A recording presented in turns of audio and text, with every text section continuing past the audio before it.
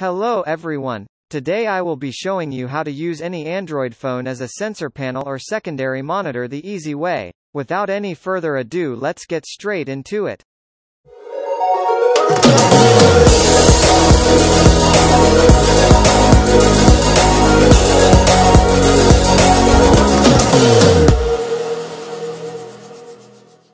Alright, here is a list of things you will need.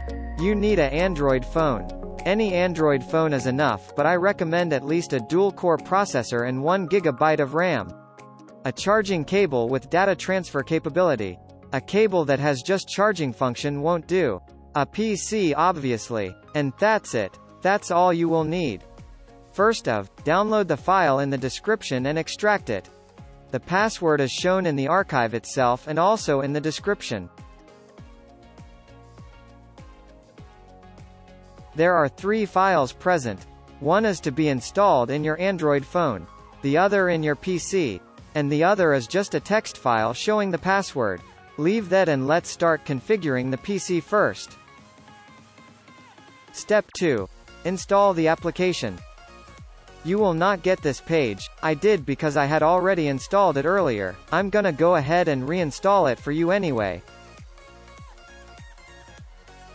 Once it's installed, the application should start automatically. Step 3. Let's configure it now. Make sure to set frame rate to high. Set the quality according to your Android device's performance. I'm using a Samsung Galaxy A5 2017. Since it has 3 GB of RAM and 8 cores, I can set the quality to high. Set yours accordingly. Step 4. Make sure drivers for your Android device is installed. Step 5. Head to Advanced and make sure to check this box that says Enable Auto Launch. That's all we need to do on the PC. Let's head to the phone.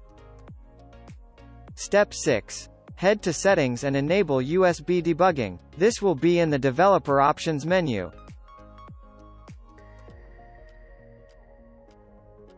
If you don't see Developer option, go to About Device, then Software Information, then tap Build version 7 times. Mine is done already. Step 7. Install the given APK. This APK is modded to start your device screen even if it is in sleep. That is why it is necessary to use the APK given with the archive. Open the app once it is installed. There is not much to configure in the mobile app. Head to Settings and make sure Disable Screen Dim is activated. Now plug in the phone to the PC and allow the debugging prompt. Also check the box that says Always Allow from this computer. The screen should flicker and your phone should now be the second monitor. Click the Windows plus P key and click Extend. You can now change resolution in settings according to your wish.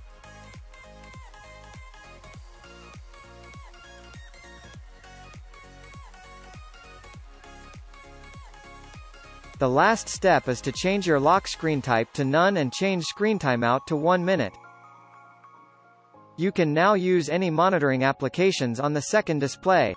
I am using NZTech Cam as it looks good and has almost all necessary sensors. I will give more alternatives in the description below. Thank you for watching. Make sure to like the video if it helped you, and please do consider subscribing to my channel if you like my content. See you in the next one.